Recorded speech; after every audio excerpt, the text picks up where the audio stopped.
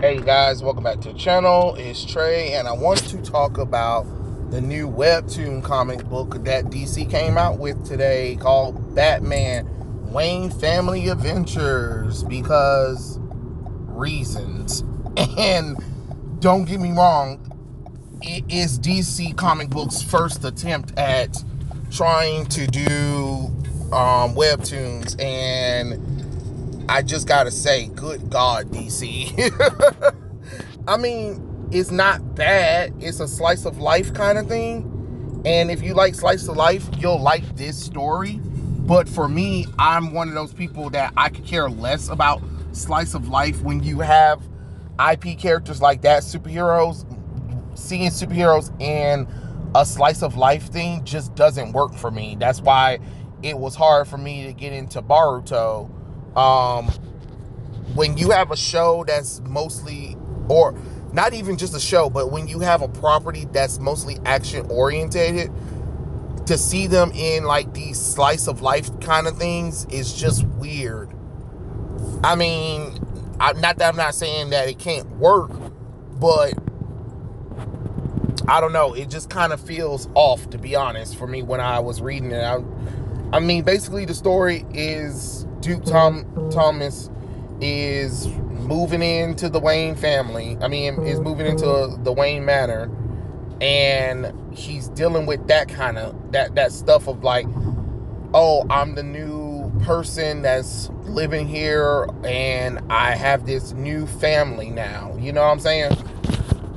And of course, you know, he had to meet his little shithead brother, new brother, Damian Wayne, who introduced him. I mean, you know, not introduce him, but like just shows him around the Wayne Manor and stuff like that. And that was literally chapter one. It's just literally Damian showing Duke Thomas around the manor, and Bruce telling Thomas, welcome to the family, and, you know, hey, we'll train you, and I'll be here for you and everything.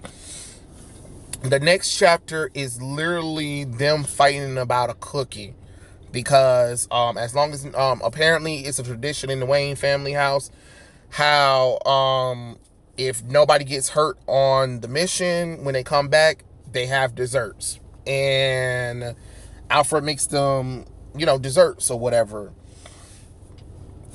And of course there was one cookie left, and you already knew what happened. Basically everybody was fighting over the cookie. Everybody was fighting over the cookie. The only person that wasn't there was literally Nightwing. Really, that was weird that Nightwing wasn't there, but they were all fighting over the cookie.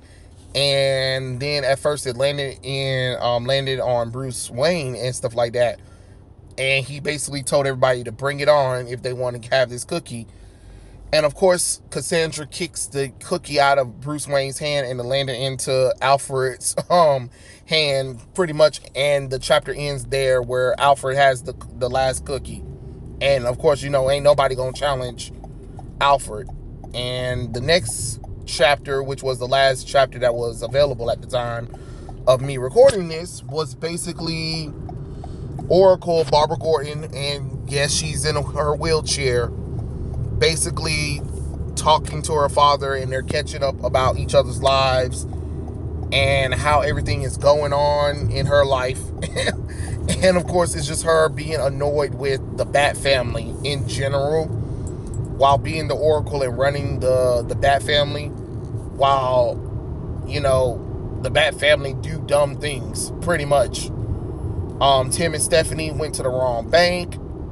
Damian wants her to override the Batmobile so he can drive, that kind of stuff. And her, like, just basically doing what she normally does, make sure the family does what they need to do out in the field. And that's literally it. That was literally it. Her catching up with her dad and them describing their nights to each other, while cutaways of her dealing with the stupidity of her Bat family. And that was literally the episode, to be honest. I mean, that was literally it. So it really wasn't much to really say. So, you know, I know some people wanted it to be more than what it is, but is not much of nothing really. And of course, there's nothing wrong with this book. It's just that I don't know. I guess because I felt like if you're going to come out swinging, DC, come out swinging. To go the slice of life route was kind of weird, but hey, it is what it is. I understand they're trying to do something different with the webtoons, but I would have probably did like a action adventure kind of thing. Maybe take the characters out of Gotham City or something like that, or have a story that's literally focused on action without trying to explain anything. That would have been cool. That's just my opinion. I'm not saying that people don't go to webtoons for the slice of life things, but it's just kind of weird when you see a established IP character like that, because I mean, no offense, we're getting this shit in regular continuity and you're doing the same thing in webtoons, and to be honest, it just comes off lazy, to be honest. And I know that's probably not popular with some people, but to me, I'm just like, they already do like little side stories where they kind of half-ass do something like this too, you know, not really slice of life things, but like the backup story will be something pathetic, or they'll literally have one comic book of them doing that kind of nonsense, just with better artwork depending, and terrible dialogue. But it is what it is, though, to be honest. I mean, I'm quite sure there'll be some people that'll read it because I read it, because I had the Webtoon app, because I be reading other things on Webtoons. But yeah, I mean, it's Batman on Webtoons, but to be honest, it just kind of looks like a fanfic. It looked like just a person that was drawing a fanfic comic and who got approved to just do it, instead of like DC actually getting somebody for real to do it. I don't know. That's just my opinion on the matter, but it is what it is on the whole Webtoons kind of thing. If you ask me. Do I think it could be successful? I'm quite sure it has. I think it has 8,000 readers so far, so that's something. That's something. And I guess if this does well, that means they'll put more time and effort into that kind of stuff, and it'll probably give even more reasoning for them to probably give up on the comics anyway.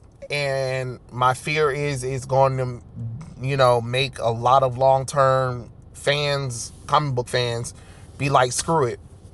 Stuff like this, I don't know. It's a catch-22. It's a catch-22, so I don't know. We'll have to see from there. I'm not saying that it's bad. I think it's cute stories, if that's what you mean. But it just doesn't fit Batman, if that makes sense. You know what I'm saying? But those are my thoughts and my opinions about it. I hope if any of you guys read it, let me know what you think. Tell me what you think in the comment section below, and I'll catch you guys later. Peace out.